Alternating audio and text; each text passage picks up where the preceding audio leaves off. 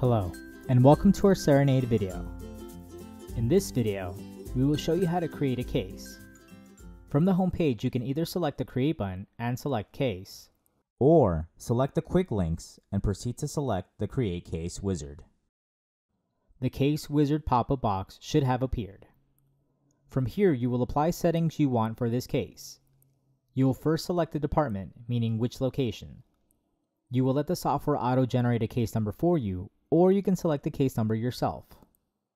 You will give it a case name if you wish to apply one. You will then select the case process. By doing so, the system will gather forms, process steps, and document checklists for a particular case.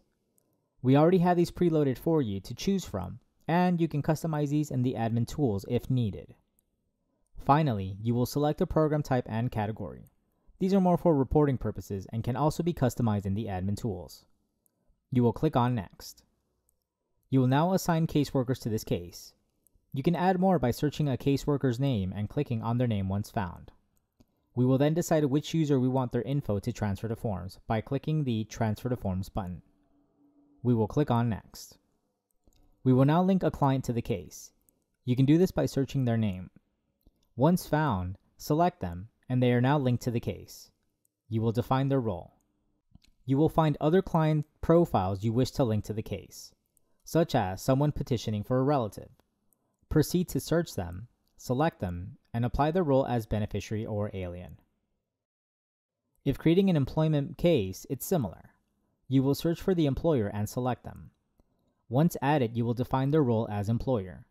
By doing so, it allows you to select branch address and signatory you linked in the Employer's Members tab. You will then link the employee, who they are petitioning for, and link them as alien.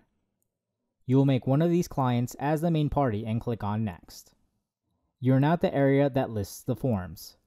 If you selected a case process on step 1, it will list forms associated to this case. If you didn't, you can manually add these here by searching and selecting the form. Once you have your forms, you will finalize by clicking on Save. Your case has now been created and you should be brought into the case to start working on the forms. If you ever need to come back and access the case, you can search it on the home page, specifically the Cases section, or if within the client profile, go to the Cases tab and you will find it there.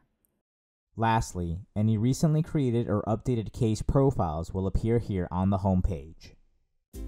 This concludes our video on creating a case profile.